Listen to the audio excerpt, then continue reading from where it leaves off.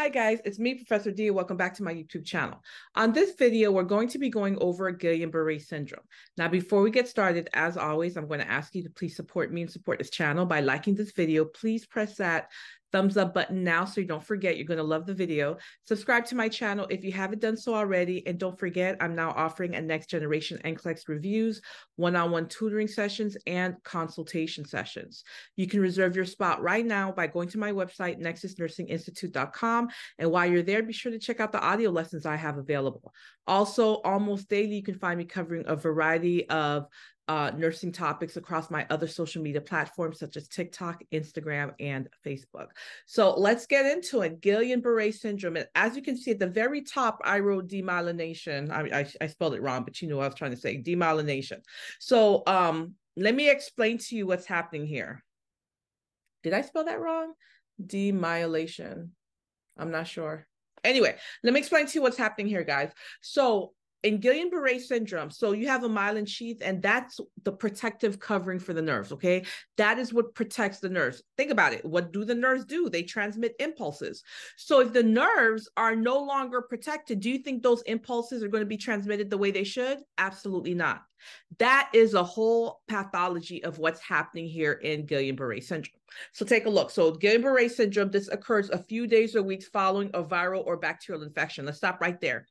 That is a famous test question, not only for nursing school, but for NCLEX as well. So they'll give you a situation where the patient's been newly diagnosed with Guillain-Barre syndrome, or it's suspected that they have Guillain-Barre syndrome. What questions are you going to ask during the assessment? And the purpose is for you to understand that one of the correlations that we see is that the patient will develop it after they've had either a viral or bacterial infection. So you ask the patient, have they had an upper respiratory infection, or have they had some type of infection within the past couple of weeks or days? Okay, moving on. The main features of Guillain-Barre syndrome include acute ascending. You see, I highlighted and put a star next to ascending. I'll explain that in a minute, but make sure you know it. Ascending, rapidly progressive, symmetric, so it's happening on both sides of the body, weakness of the limbs. Let's stop right there. Let's unpack. So with Guillain-Barre syndrome, the symptoms that we see, it happens from the bottom. So it happens from the feet and it moves up. It's ascending. It moves up, okay? So it moves up and it happens very quickly. That's what they mean when they say rapidly progressing. Symmetric. So it's not going to be unilateral. It's going to be both sides, both legs, both arms, okay? Symmetric weakness of the limbs. Reflexes in the affected limbs are weak or even absent. Respiratory muscles, I highlighted that. This is very important. Make sure you know it. Respiratory muscles may also be affected, and some patients require mechanical ventilation. Guess what? This is the worst case scenario in Guillain-Barre syndrome other than death, right? Because can you live without breathing? No. So this is one of our biggest concerns, that weakness that begins in the lower extremities and it creeps its way up, right? Our concern is that it creeps its way up to the lungs. Etiology and pathophysiology, this is very important to know. Unknown. We don't know the cause. We know that there's a strong correlation. It happens very often after a bacterial viral infection, but we don't know the exact cause. Also, I don't see it on here, but Guillain-Barre syndrome, this is an autoimmune disorder as well. Did I miss that? Why is it not here? Anyway, this is an autoimmune disorder. I'm sure it's somewhere here in the book. That's important for you guys to know. As demyelination occurs, transmission of nerve impulses is stopped.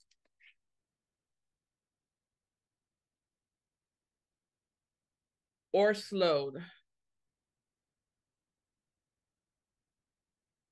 I'll bring this down for you some more.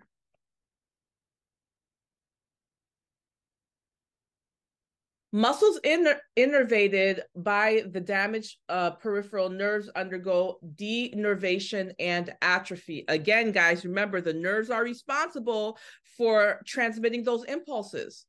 So in the recovery phase, remyelination occurs slowly and neurologic function returns in a proximal to distal pattern. Let's stop right there. That sentence just told us a couple things. So we have demyelination happening. We have weakness of the limbs happening, and it's occurring from the bottom and it's ascending. But this tells us in the recovery phase. What does that tell us? That tells us that this is reversible, right? In the recovery phase, so the patient can recover from this. In the recovery phase, remyelination occurs, but it occurs slowly. Remember how demyelination happens very quickly? It's rapidly progressing. Well, in the recovery phase, the patient starts to recover, but it happens slowly. And neurological function returns in a proximal from trunk, distal away. Proximal to distal pattern. Most cases of Guillain-Barre syndrome follow viral or bacterial infection of the GI or upper respiratory tract. That's interesting, because at the very beginning when we were reading about this, we saw that it followed a viral or bacterial infection, and now we're seeing it again. Remember what I told you guys, when you're reading and you're seeing that the author is telling you something more than once, it's probably important to know. All right, clinical manifestations. What signs and symptoms we expect to see. The first symptoms are pain, paresthesia, numbness, tingling, and hypotonia. So the muscles really don't have much tone. That's your hypotonia, decreased muscle tone of the limbs. And remember, guys, this is something that's happening symmetrically. Areflexia, lack of reflexes, and weakness or paralysis of the limbs usually peak in about 4 weeks. Now, this 4 weeks is important to know when we come to medical treatment. Just keep that in mind. We're going to come back to this. Orthostatic hypertension, and abnormal vagal responses are often seen. And you can also see other autonomic dysfunctions, such as bowel and bladder dysfunction, facial flushing, diaphoresis, where they're sweating all over the place. Facial weakness, paresthesia, extraocular eye movement difficulties, and dysphagia. I highlighted this for a reason. Difficulty swallowing. We're going to be concerned about that patient aspirating, right? Airway's a big deal. Look at this. The most serious complication of Guillain-Barre syndrome is respiratory failure, which occurs as paralysis progresses to nerves that innervate the thoracic area. So we're going to be watching this patient very, very closely, because again, we hope that recovery begins before the paralysis hits their lungs, okay? Assess the respiratory system frequently by checking respiratory rate and death to determine the need for immediate intervention, including intubation and mechanical ventilation. Diagnostic studies.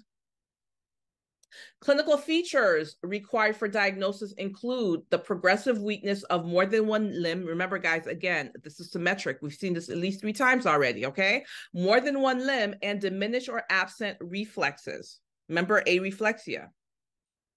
Cerebral spinal fluid analysis is helpful to exclude other causes.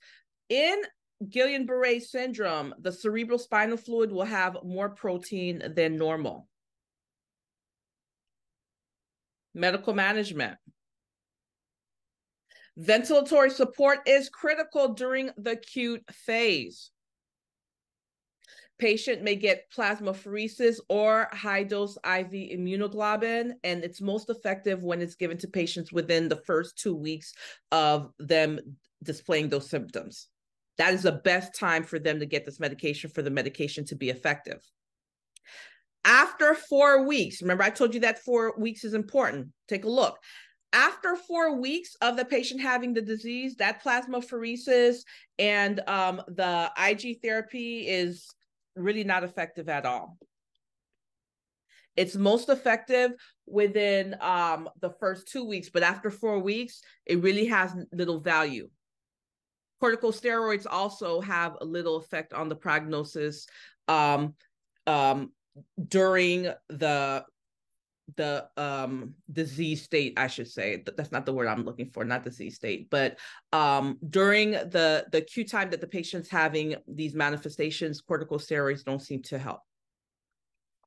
You're going to report changes in motor function, such as, again, ascending paralysis. Guys, when you're reading and you see ascending paralysis, the first disorder that needs to come to your mind needs to be Guillain-Barre syndrome, okay?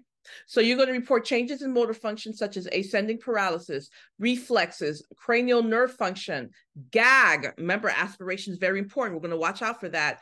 Cornea, swallow, and level of consciousness. You're going to carefully assess the respiratory and cardiac function. You're going to be checking the ABGs. You're going to be checking the heart rate. You're going to be checking the patient's blood pressure. Vasopressor agents and volume expanders may be needed if the patient has low blood pressure. In addition to testing for the gag reflex, you need to know drooling, another difficulty with secretions that may indicate an inadequate gag reflex. Early referrals should be made for physical, occupational, and speech therapy. And patients with Guillain-Barre syndrome will start to recover spontaneously. And I put a note on the side that says HASI and CLEX. I should put ATI as well because that's a famous question on ATI. That's very important for you guys to know. That they will recover spontaneously. Our hope is just that they start to recover before it hits the lungs, because our biggest concern is the respiratory status. And guys, something I'm gonna check on this, and I'm going to put in the descriptive box, because I'm very surprised I don't see Guillain-Barre. I see nothing about autoimmune, and I can also almost swear this is an autoimmune disorder, but I might be wrong. So after this video, I'm going to go look it up, and in the description box, I'm going to put if it's autoimmune disorder or not, okay? Because I don't want to leave that question hanging in the air, and on top of my head, I'm just having a brain fart. I cannot remember for the life of me, but I'll put in the description box. Anyway, guys, that's the end of this video. That is your Guillain-Barre syndrome. Most important things you guys need to know. Please don't forget to like this video, subscribe to my channel if you haven't done so already, and check out my website. Check out my website. Check out the audio lessons that I have available. And also, if you want to book yourself a tutoring session, a consultation session, or you want to sign up for a next generation NCLEX review, part 1, part 2, I made it very, very affordable because I want each and every one of you guys to sign up, get this information so you can pass your test the first time. So guys, thank you so much for watching this video. You guys catch me on the next video.